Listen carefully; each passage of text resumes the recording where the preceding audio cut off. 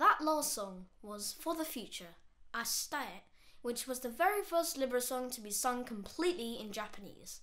Singing in Japanese was of course very easy for me, as I speak it all the time at home with my family, even though I've always lived in London. This also meant that I could help the other boys with the pronunciation. Actually, many of the boys in Libera speak other languages fluently, and as you might have noticed, there was a section where soloists sang in Spanish, Italian, Polish and French as well as Japanese. We also have boys who speak Russian, German and Irish.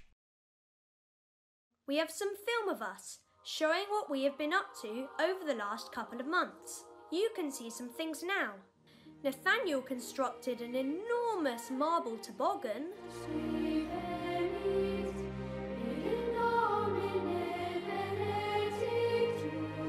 Matty has been on safari in his garden.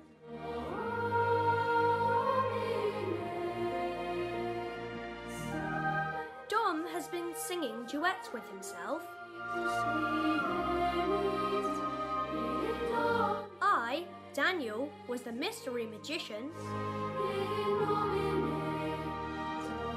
Jack's cat Bonzo took the Jenga challenge.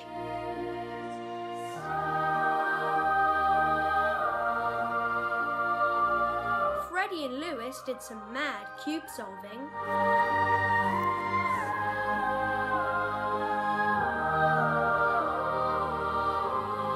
Hal has been running along the street in a box. And one of our new mini boys, Joseph, got to meet his baby sister Anna for the first time. She was born on April the 15th. Here she is. She's called Anna.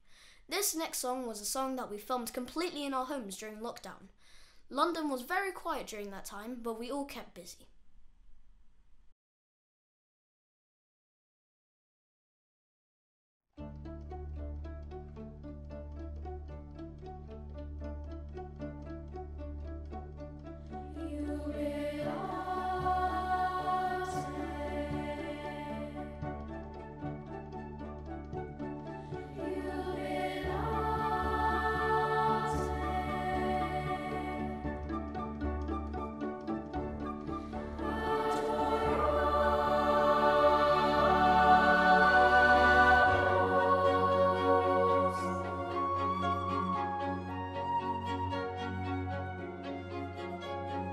Fill